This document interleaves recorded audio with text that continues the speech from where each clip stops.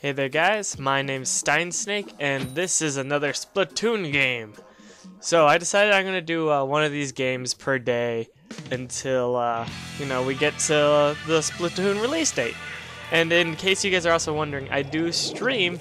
I streamed this game during the global Testfire at twitch.tv/SteinSnake. So feel free to watch that. I'll be doing it when the game comes out too.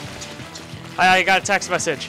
But yeah, no, this is actually not me playing, this is my friend playing.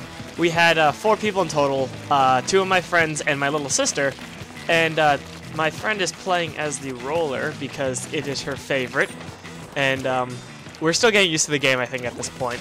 So you'll notice that we'll get the killer whale, I think, and not use it because we're still not used to it. But getting some ink back. She's going around. Okay. Oh, got a good splat there. And revenged her friend. So that's always good. Okay, I was going to read the name. Oh, no, we used it. Okay, never mind. So we do use it, but we're still not the best with these. We kind of use that as a, get out of here. You know what I mean? So, we put it down and hope that they run away from it. I mean, they better, or they get hit by it. So we see this guy, Splat Charger. Ooh. So yeah, no, that's another interesting we found out, is when you swing it, not only does it block projectiles, but it will kill things in ink. So, oh, sorry. She is on a rampage. Yeah, we had 2 setups, so I wasn't able to watch this game actually, so this is all new to me. But yeah, she's kind of rolling people down with the roller. Uh-oh, but she's run out of ink. Oh, and there's a bubbler. Oh, she should run. She should run faster. Okay, she's out of there. She's out of there. Oh, no. Okay.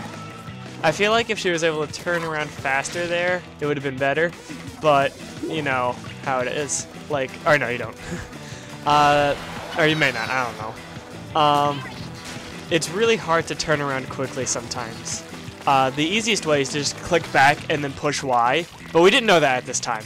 This is like the first day, I think, or second day, I'm not sure. And we didn't figure that out. Ooh, got rolled again. So I don't remember her record, but it's like 3-2.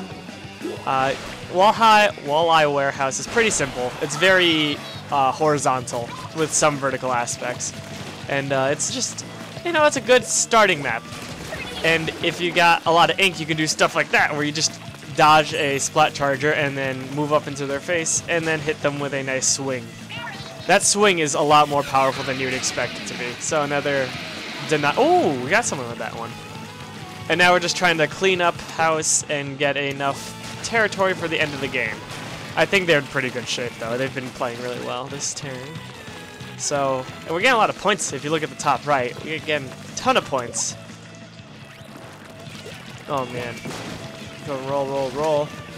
Oh, we tried to get another one. Oh, come on. Ah, the scrambles. Scramble. Oh, got him. I'm getting a little more excited for this than I should be. And last, killer whale, because. So she actually got 3 killer whales off that time. Pretty darn swank. Alright, and yeah, that was a pretty confident win. Well, that's another Splatoon game. My commentary seemingly degraded from the last video. I didn't talk a lot about anything I wanted to again, but, these games are so quick, I can't really blame myself that badly, can I? And if you guys want more, I will be posting 1 a day, or I'll try to, until the release of Splatoon. But hope you guys enjoyed. I'll see you guys next video, maybe. I don't know. And bye!